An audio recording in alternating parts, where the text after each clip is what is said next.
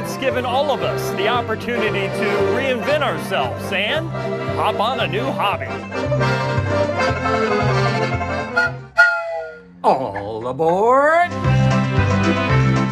It was months ago when the San Diego Accordion Club invited me to attend Polka Paradise. Well, here we are. Here we are. Donna Kaspar is in charge of spreading the club's message and sound. A joyful noise. I just want to clap, I want to sing, I want to play with them really bad. The local chapter of the Accordion Lovers Society International started meeting 40 years ago, which makes them the county's oldest garage band.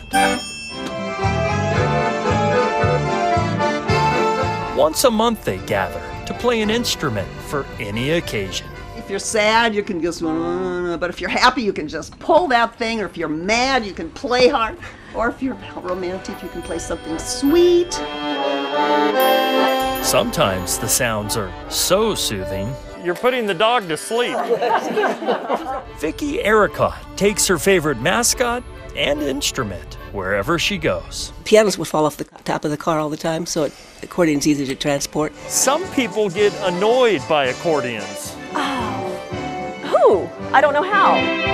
Maybe people are unaware of the accordion's musical range. We've got Scandinavian music, we've got Mexican music, we've got Czech music, we've got German music, of course, we've got French and Italian. The playlist goes on, and so do the songs. I thought it was done. Oh, thought they were done too. Let's try to predict the ending of the song. We should be clapping. This is it. Hey! Close. Hey! You never know where an accordion concert might take you. This is our first date. I know. And you wore a mask. No. Maybe by the second you'll take it off.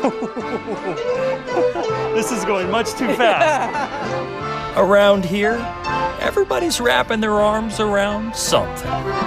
In the Zevely-zone, Jeff Zevely. News 8. Our first date.